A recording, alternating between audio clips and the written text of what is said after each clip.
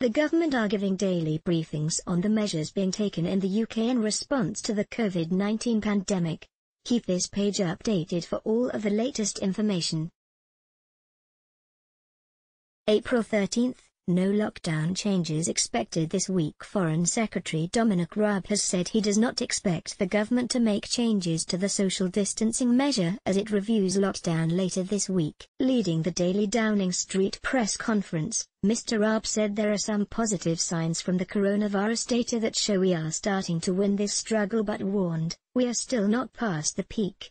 He urged people to continue to stay at home and thanked the overwhelming majority that did so over the Easter weekend.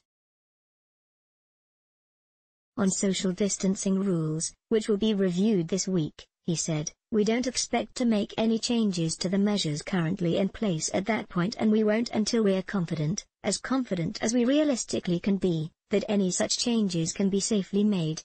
Mr. Raab added, "Our plan is working.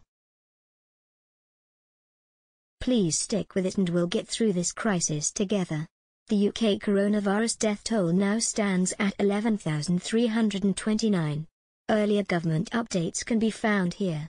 Talk Radio, listen live for the latest updates on COVID-19. Let's block ads. Why?